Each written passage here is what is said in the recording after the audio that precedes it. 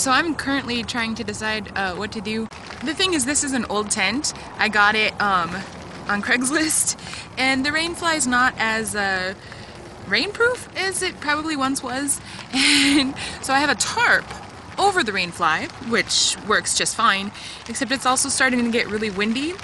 And I had just bought new tent stakes, which are way better than the ones I used to have, but they're also, I just figured out, they're wider. So they don't fit through the little holes in my tarp. So I currently am trying to figure out how to hold my tarp down and keep it from flying away.